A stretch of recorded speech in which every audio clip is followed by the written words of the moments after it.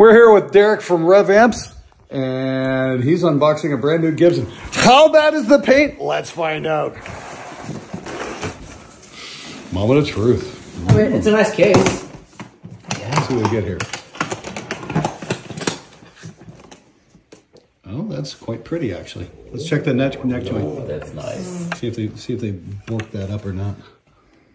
Yeah, let's see. Okay, first inspection. Not bad. Maybe somebody at the paint shop was finally paying attention. Are you happy? Yeah. Excellent. The new Adam Jones Les Paul. What's the price of that? $3,000-ish, $3,000. Well, all the ones I've played like 3 or 4 of them. They're all awesome. 60s style neck, volute. It's nice, buddy. And Dorian's all happy about that. No, it's great. Cool. They're great.